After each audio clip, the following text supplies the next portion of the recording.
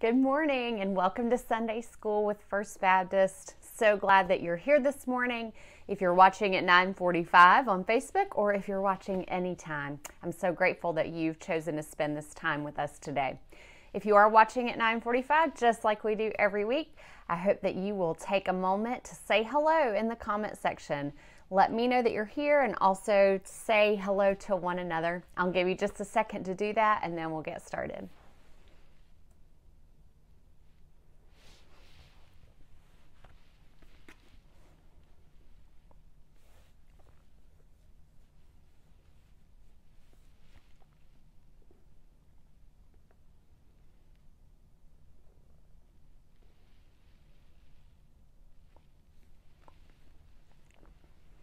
Last week, as we studied together the last days of Jesus, we experienced Jesus' Passover meal with the disciples and the institution of the Lord's Supper.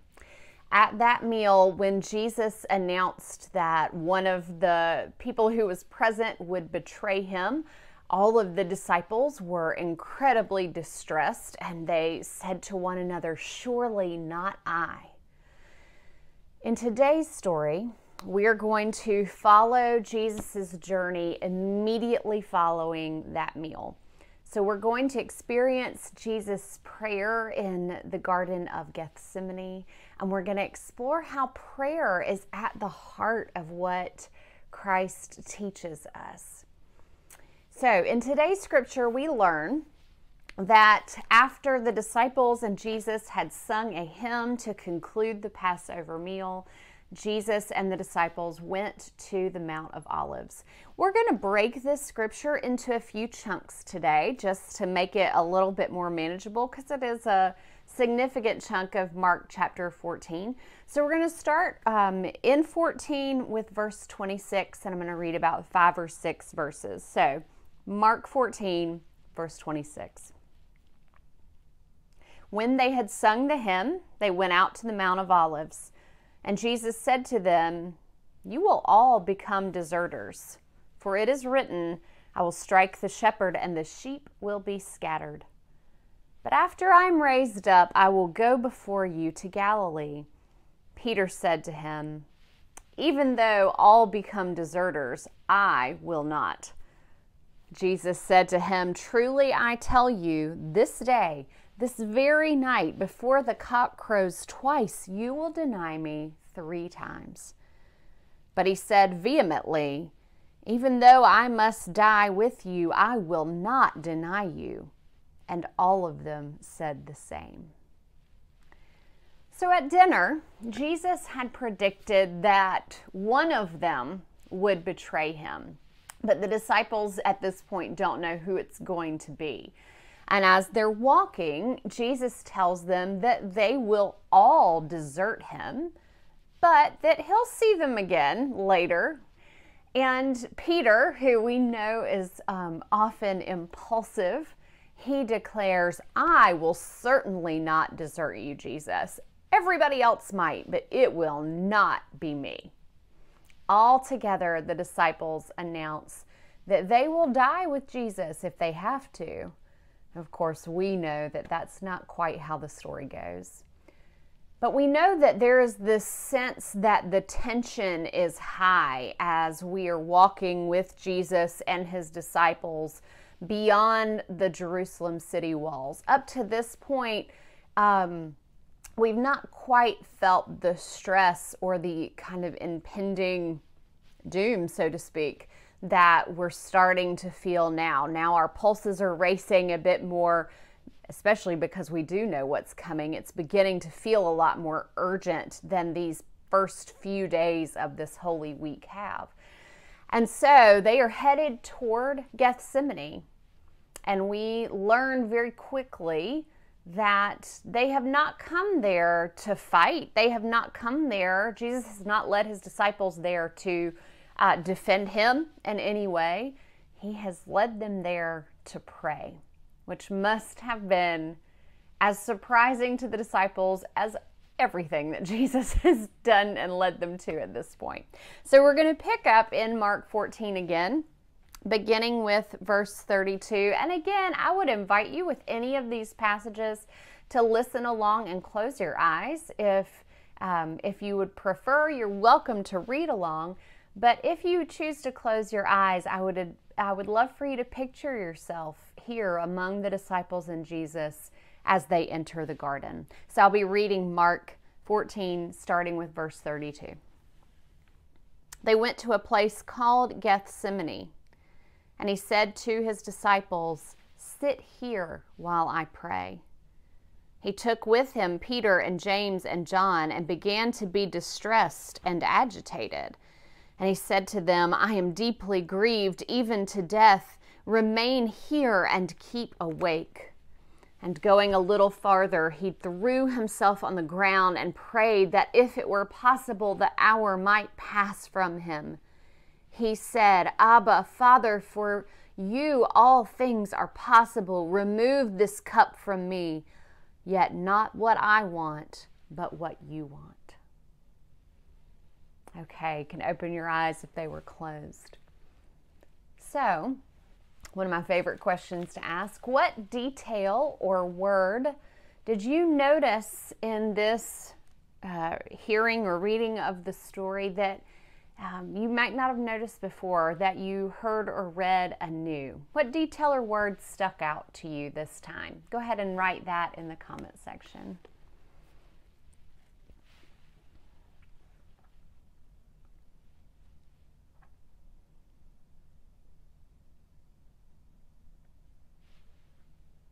You know, it's only 4 verses, but there is so much happening in these 4 verses. There's so much emotion. There's so much distress.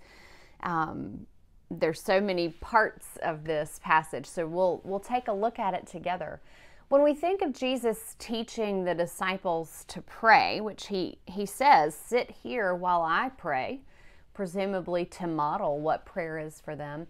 Most of the time, though, when we think of Jesus modeling prayer, we think of the Lord's Prayer, don't we? That's the kind of the go-to for most of us. But here in Gethsemane, Jesus models for the disciples and for us a much deeper lesson about prayer. A prayer that is offered in much more heightened circumstances than the Lord's Prayer that we offer kind of at any moment. This is Jesus showing us how to pray in not just in distress, but when we maybe don't know what else to pray. So as he prays in Gethsemane, Jesus, it says that he is both physically and emotionally moved. It says that he is distressed and agitated. I pictured Jesus, I don't know what you pictured as you heard that, but I picture some pacing back and forth. I picture some maybe some hand wringing or some head grabbing. I picture those physical images that we get of someone when they are visibly, physically distressed. I don't know what my hair looks like now that I've done that, so bear with me.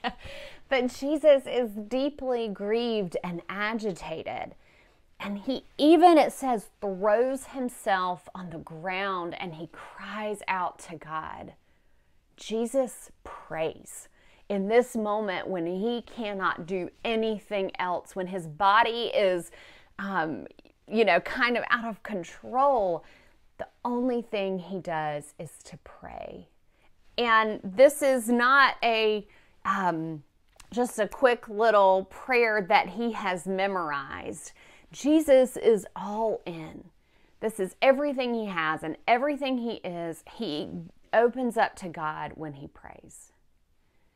I wonder for you, when is the last time that you have prayed like that?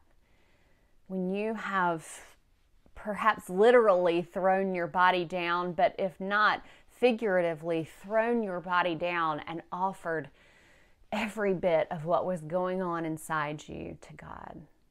When have you prayed as if your life depended on it? Prayed with every ounce of your being and just truly opened up your heart to the Lord with complete and utter honesty. The fervor with which Jesus prays is matched by his words. Jesus pours out his heart and soul, and he says, Abba, Father, for you all things are possible. Remove this cup from me, yet not what I want, but what you want. It's a very powerful prayer. We can look at the significant elements of this prayer and see what it teaches us about how we are to pray. He says, Abba, Father. Jesus has heard his Father's voice. He knows God's voice, and he answers God's voice because he knows who God is. And so he uses this term Abba, which we equate to daddy, a term of endearment for a parent, because he knows that he loves him and he knows that God is seeking the very best for him. It's really important that we know the God to whom we are praying, that we intimately have a relationship with God, so that we are not just praying to some kind of royalty or deity that is untouchable, but we are praying to a God who we know intimately and who knows us. That's our first clue in this prayer. Some people, some of you may use the term Father when you are praying to God, and that's probably stems from your hearing of this scripture. There are some who use the word Mother because of the idea that God is fully a parent. Still others use other names. I don't use either of those, actually. Because neither of them, for me, convey even the intimacy that I feel with God. God can't be bound by our human categories, certainly, but the importance of an intimate relationship remains. So I encourage you to consider the names that you use to call God. If Father doesn't work for you, as many have used it, find another intimate name that you have for God. God accepts that. We're not being told to call God Father because Jesus did, or Daddy because Jesus did. It is the idea that we have such a close, intimate relationship with God that we can call God by that intimate name. So, then Jesus says in his prayer, for you all things are possible. This is a prayer of praise and adoration. How awesome is it that with God all things are possible? Jesus is claiming who God is. God, I know you are capable of anything. With you, everything is possible.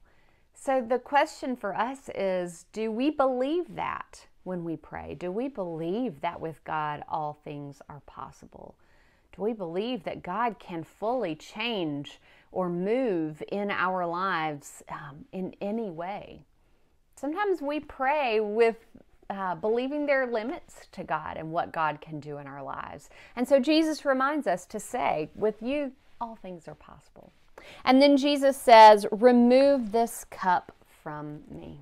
Oh, isn't that just, I don't know about you, but this is one of the most clear moments of humanity that I see in the life of Jesus.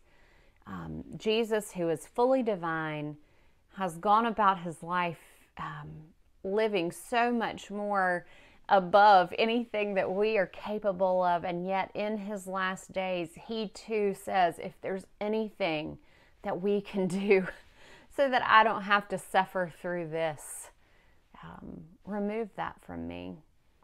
And I think sometimes we're taught that he is mostly concerned about his death on the cross, which is most certainly excruciating and terrible and wholly part of our faith. And yet I can't help but think that he also wants to avoid the emotional pain that he is about to go through, that he is about to be betrayed by the people that he has loved the most intimately and dearly in this life. And if I knew that that God could take those types of relationship betrayals away, I would certainly pray that too. And so I do wonder if that's part of what is happening here. That Jesus is saying, hey, God, if we don't have to do this, not just the crucifixion part, but this whole thing that's about to play out, if we don't have to do it, this might be the time. And so I wonder how often we really pour out our hearts the way that Jesus does here. Jesus says it is a moment of vulnerability for him, for sure. How often do we do that? Just pour out our complete hearts and admit to God what we really desire the most. I mean, that's a very, very honest prayer that Jesus offers.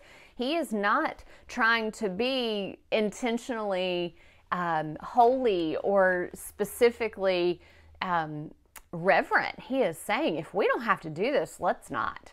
That's a very honest prayer. So when do you find yourself offering those most soulful, honest prayers? And then finally, Jesus ends that prayer, and we're still in one verse, friends. He ends that prayer and says, not what I want, but what you want. And there we see Jesus, his divinity. We see that Jesus knows that God's will is the best and that God's will is what must happen. He can desire one thing and also know that what God wants for him is the best. Jesus recognizes that everything that we desire is not always good or right. And our hearts and our souls and our lives so often fall short of what God would have us to do and be. So how often do we in our prayers acknowledge that the things in our lives and the things that we desire might actually lead us down the wrong path? That's part of what Jesus is doing here. We hear Jesus, his prayer of praise and petition and confession. And then, this is the key, Jesus adds one more thing. Not what I want, but what you want. Not what I want, God, but what you want. What an incredibly humble prayer. And while we might iterate those words in our prayers, how often do our hearts truly mean it? I don't know that they always do. This prayer in Gethsemane, a prayer of absolute surrender to the will of God, is at the heart of what Christ teaches us about prayer. Our prayers of praise and confession, thanksgiving, petition, they all assume that we have heard a God speak who is powerful and loving and concerned enough about us to hear our prayers and to answer them. God hears our prayers and answers our prayers because God loves us. If we truly know God's great love for us, can we do anything less than surrender our hearts, our souls, and our very lives to God? We pray because we need to pray. We pray because we need God. We pray because deep, deep down we know our wills are not enough. We pray because we trust that God is enough. And somehow in this moment of surrender, when we have nothing left but our prayers, which is where Jesus finds himself here in the garden, there is nothing left for him to do or say but to pray. When we have nothing left, by the mysterious love of God, we find Christ already there, and we begin to glimpse how to pray. The next section of Scripture, still in Mark 14, we're just going to keep rolling, beginning with verse 36 through 42. Again, you're invited to close your eyes if you'd like to listen, or you can read along. Mark 14, verse 36. Verse 37. Jesus came and found them sleeping. And he said to Peter, "Simon, are you asleep? Could you not keep awake 1 hour? Keep awake and pray that you may not come into the time of trial. The spirit indeed is willing, but the flesh is weak." And again he went away and prayed, saying the same words.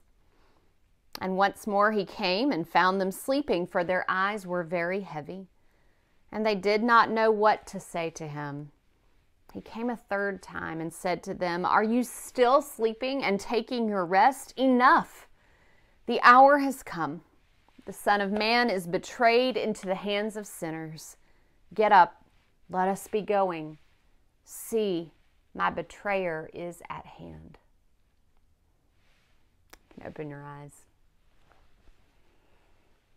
When we hear that story of Jesus going away to pray and coming back to find that his disciples are sleeping instead of praying, we feel that that is a betrayal that Jesus must have felt. In Gethsemane, Jesus is at prayer, and it is a model of faithful discipleship, of faithful trust in God in the midst of challenge and struggle.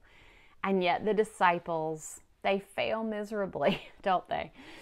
Upon arrival at Gethsemane, Jesus tells his disciples to sit here while I pray. He then takes his 3 closest disciples, we heard a little bit earlier. He takes Peter and James and John a little farther into the garden with him. And he confesses to them that he is deeply grieved about all that's about to come. And he asks for his closest friends to remain and stay awake. Now, to keep awake or to keep watch, the Greek word that is used here to describe that, Jesus uses this word that we translate as keep awake or keep watch, but it really is referring to a life of vigilance. It's not just a one-time thing. It's saying like you need to be alert throughout your life. Your entire being needs to be alert. We're not just waiting on somebody to show up. We're having a vigilant life of keeping awake. This word indicates that it's like a faithful watchman who is serving on his or her master's behalf. The watching is very active. In Gethsemane, Jesus pleads with the disciples to keep awake, to watch with diligence, and to act on his behalf while they wait. He presumes that these 3 best friends of his will also follow suit in their prayers. As they hear him pray, surely they will pray the same thing. Surely they will honor God. Surely they will ask that God take this cup from Jesus. And yet they sleep. No one is capable of doing what Jesus has asked. 3 times, and we know that that number 3 is significant here in our scripture. 3 times Jesus asks them to stay awake, and 3 times he returns to find them asleep. Jesus asks us, his disciples, to keep awake in the middle of our own lives, in the middle of all of the things that are going on around us. We have our own Gethsemane moments. So what does it mean to keep awake, to act with vigilance as we wait for Christ's return? What do you think? Go ahead and answer in the comments. What do you think it means for us to keep awake and to be vigilant? What does that look like for us today? Go ahead and answer that.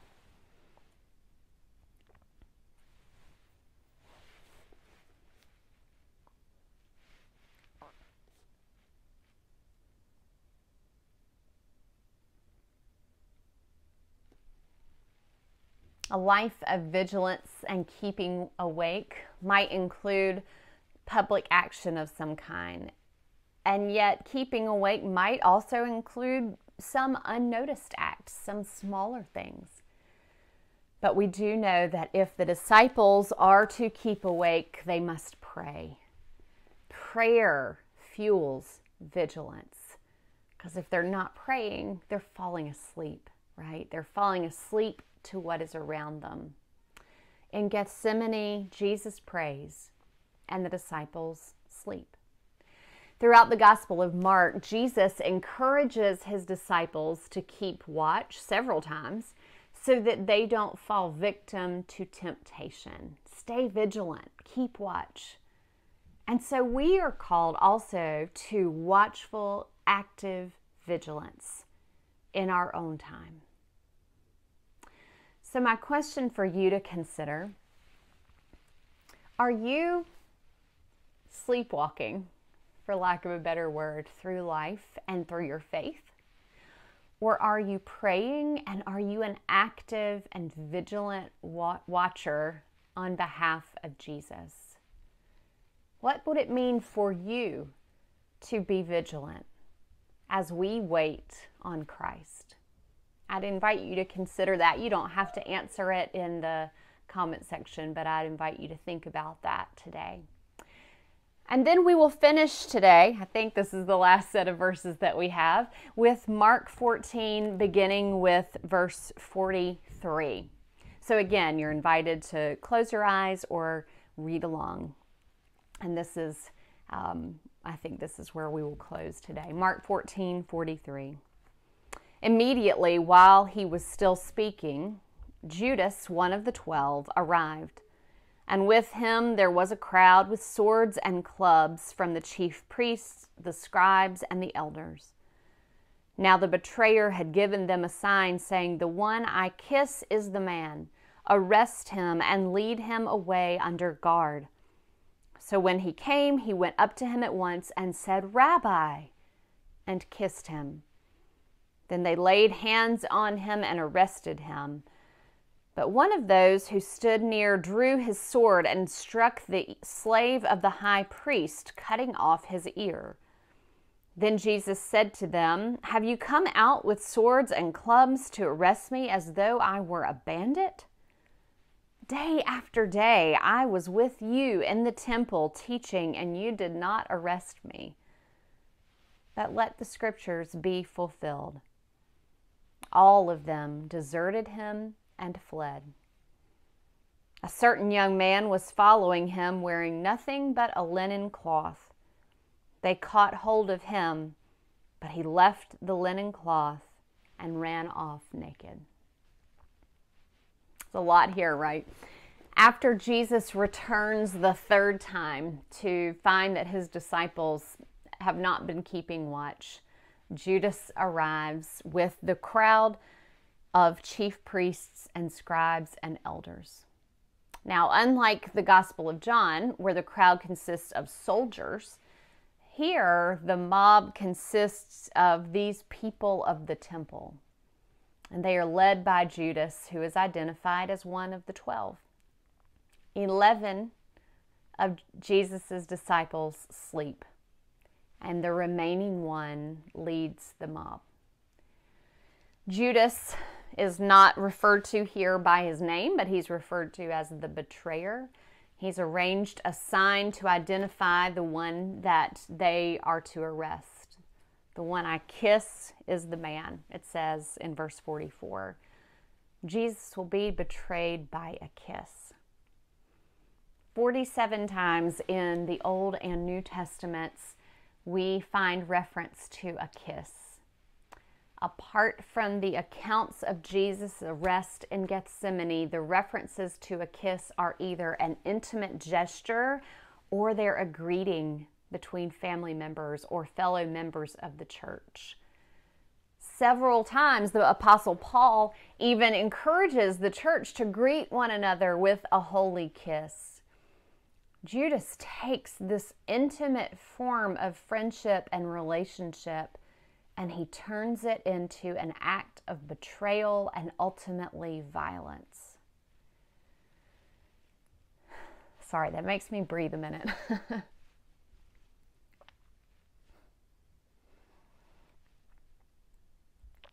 Jesus is betrayed by someone who knows him so intimately that he would greet him with a kiss.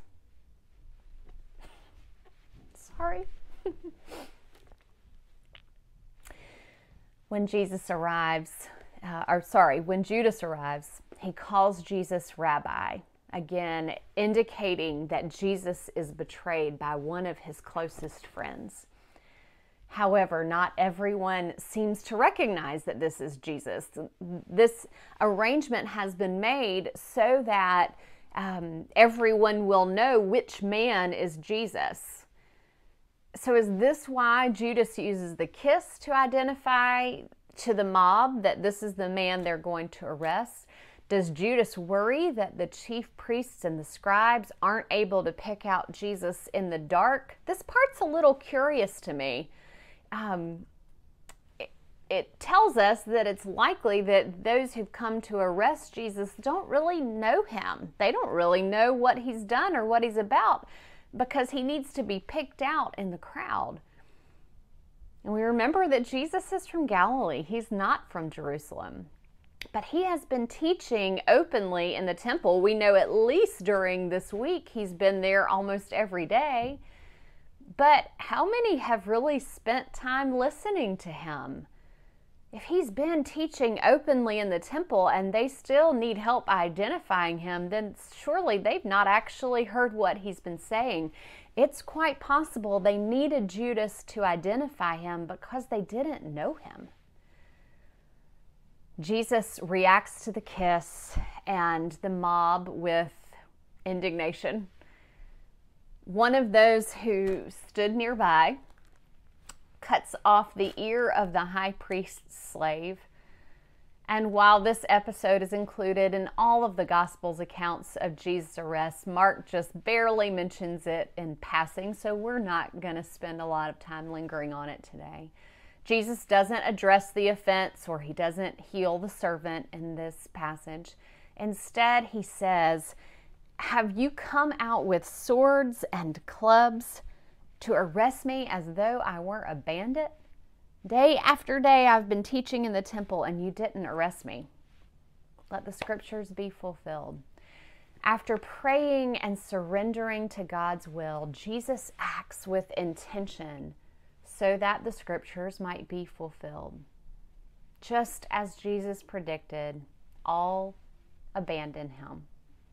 All, including ultimately a young man, it says, who's wearing a linen cloth. It sounds like maybe there is one man. We're not sure if it's one of the 12 or another disciple who kind of sticks around till the very end. But as they all flee, someone catches hold of the young man's cloth, and even he keeps running naked. That's one of those verses we don't spend a lot of time on. He runs off naked. Who is this young man? What is his story? This is the first time we've met him in Mark's gospel. Whoever he is, though, he flees with the rest. So abandoned by all and in the possession of a mob, Jesus remains the single model of faithful obedience. He's the only one who has prayed. On the other hand, the disciples still fail miserably. They fail to watch. They fail to pray. And then they fail to stay. They flee. And so the question remains for each of us in the moment of trial, of our own trials, of the world's trials, of the trials of our faith, who will we be? So your homework this week is to consider, how do you respond in a moment of crisis in your own life and the life of those you love, in a crisis of faith? Would you step out and act, or might you flee and betray what God has called you to do? We're going to close today with a breath prayer. Some of you have done this with me before. But instead of a prayer with lots of words, we're going to close today with a prayer that Jesus taught us to pray. We will inhale and say the words, "Not what I want," and we will exhale and say, "But what you want." and allow the fullness of those words, the richness of that prayer that Jesus taught us to fill your spirit today as we close. Please pray with me.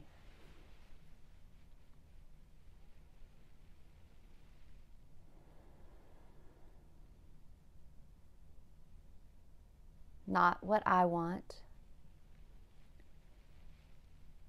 but what you want. Not what I want, but what you want.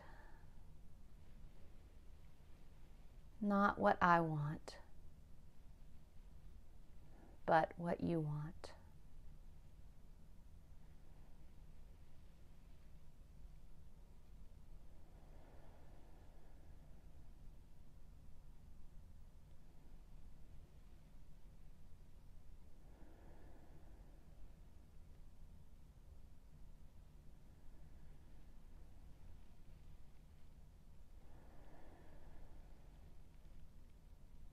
Amen. Thank you so much for joining me for our Bible study this morning. I want to say I'm sorry for getting a little teary, but I'm not really sorry. It threw me off guard. I wasn't expecting it, but the stories of Scripture can do that to us, right? They can stir in us emotion that I think God can honor in those moments. So thank you for receiving that today. I will let you know that next week we are still going to be in Mark 14. We're just trucking along with those last few days of Jesus. And so we will be in Mark 14, picking right up where we left off with verse 53. And then we're reading a chunk, friends. We're going to go all the way to 15:15. So if you want to read that this week, that might help you as we study it next week. Again, Mark 14:53, so just right where we left off, all the way through 15:15. So we are getting closer and closer to the final moments of Jesus' life. We will be next week looking essentially at the Good Friday story. So I invite you to do that with me. And I so look forward to our time together each week. I thank you for your faithfulness in studying God's Word. And if you have any questions or prayer requests, don't hesitate to let me know. And we will see you. I will say this, don't forget that Wednesday night at our midweek time, which will be both streamed online or you can come to the prayer garden at 6:30, we will be sharing in a moment of reflection about this past year. Honoring all that we have gone through in the year, the 1 year anniversary of our COVID-19 season. So we'll have some ways to mark that significantly. If you would like to join us on campus, 6:30 on Wednesday, we would absolutely love to see you. So I hope to see you there. Also tune into Facebook this week and we will have a few prompts for you to consider throughout the week as we commemorate all that we have gone through in the last year. So that's all I have.